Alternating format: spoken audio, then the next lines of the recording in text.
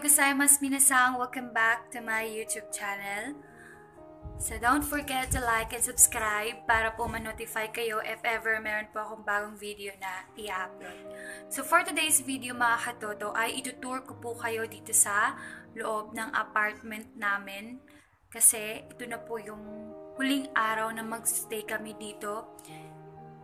Dahil lilipat na po kami ng pagtatrabahuan.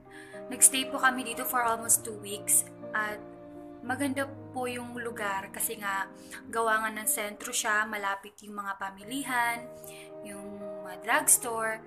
Compare doon sa lilipatan namin, it takes 1.5 hour para makapunta ka talaga mismo doon sa sentro. Bali, part din po siya ng Fukushima, pero ito po talaga yung pinagstayan namin ngayon ay pinaka-sentro po talaga. So, itutour ko po kayo at ayan po yung view dito po sa labas. Ayan po yung mga bike. Diyan po nilalagay yung mga bike at dun po yung mga parking area. So, wala kaming car. Ano naman ang ipapark? Wala. At dito po yung mga something, ano ba? Pag may nagpapadala dito po nilalagay. So, 105 po. Yung laman nito, puro newspaper. Newspaper lang yung laman. So, let's go! And po, pagpasok nyo pa lang, room namin. So, tara. And, ilalak natin. Dahil baka may mga sanggan at sanggal.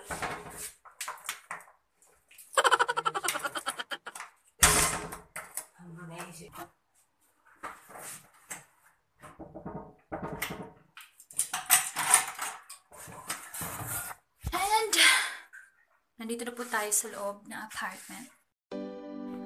Irashaimasi minasang. Ayan, may pasilip po tayo sa aming bahay. Medyo magulo, pasensya na po. Pagpasok niyo pa lang po sa pintuan, may pa-cabinet po sila. Actually, madami po talaga silang cabinet. And medyo madilim. I-on muna natin yung light. So, yan. Depende sa yung ano ilagay mo sa package bawal. Close na natin. Sa baba po niyan, meron din. So, dito po namin nilalagay yung mga sapatos. Marami po talaga silang pa-cabinet. Ewan ko kung ano yung mga sa bagay. Kaugalian naman talaga nila yun.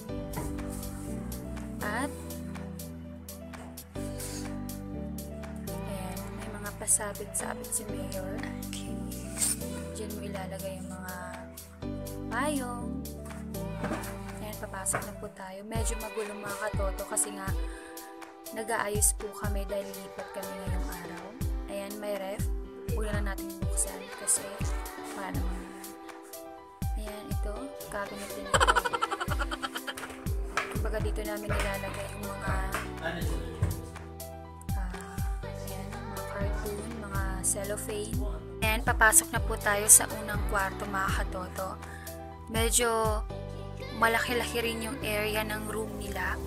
Compare sa hapagkainan, maliit lang po yung area. Ayan po.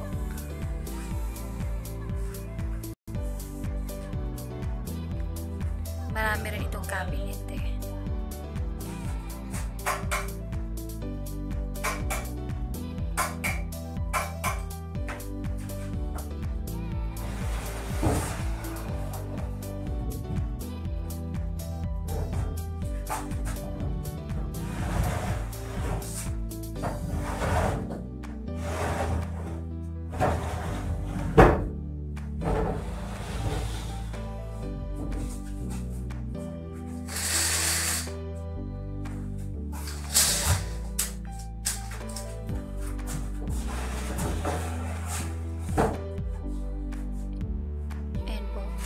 Nakalock po siya eh. Ayan, i-open natin. Ayan. Ito po yung view dito sa labas. Ayan po yung field, soccer field ba yan, hindi ko alam kung ano, basta dyan po naglalaro yung mga estudyante. Kapag wala po kaming ginagawa sa loob, dito po kami nagtatambay, kaming apat, si mama, papa ko, at saka kapatid ko. Ayan. Meron po sila ditong palaro minsan kapag linggo. Ayan po yung view dito. Ayan, papasok na tayo sa loob kasi medyo malamig na rin eh. Kahit tirik yung araw, malamig po dito sa labas. Nalock natin. Close the door.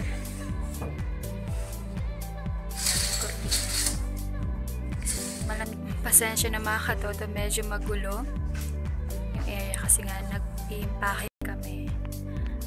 Actually po, yung unang kwarto at ito at saka yung pangatlo, pare-pareho lamang po yung area nila. Ayan, may pa-cabinet rin sila. Hindi ko lang po ipapakita yung pangatlong kwarto kasi po nandun po sila papa natutulog. Ayan.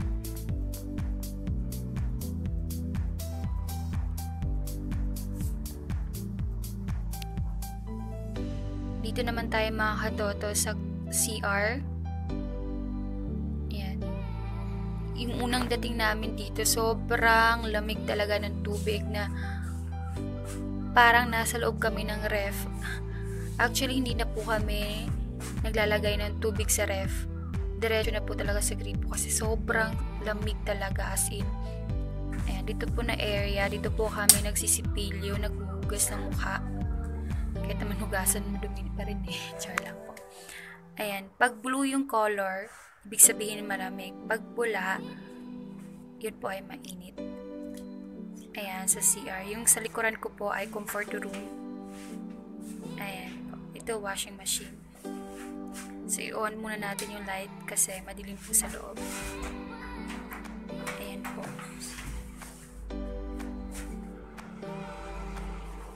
Ayan. Tissue. Yun po yung pampuna sa ano.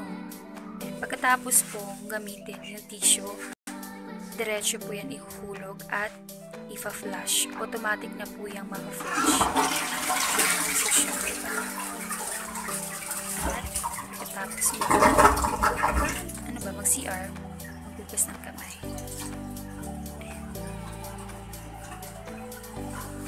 So, lalabas na po tayo. Off the light. Magtitipid po tayo ng kuryente.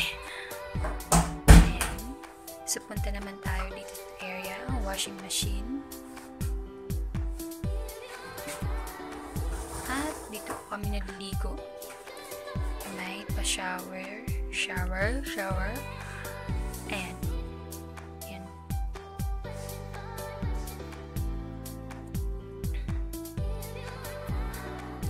Sobrang lamig po talaga ng tubig.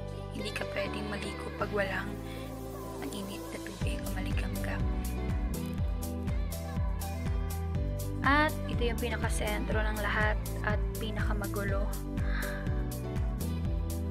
Ngayon lang yung nagulo kasi nag-aayos po kami. Diyan po kami nagluluto at naghuhugas ng plato. Diyan po namin nilalagay yung mga plato, mga mga gamit pang kusina. Ayan. At doon nagtatapos ang pa-tour sa apartment namin, mga katoto. Medyo magulo kasi nga nag-ayos po kami ng gamit dahil ngayong araw po ay lilipat na kami ng apartment at doon po yun sa Hirata, Fukushima. At dyan muna nagtatapos ang ating pa-tour sa apartment, mga katoto. Maraming salamat sa pagsubaybay. Bye!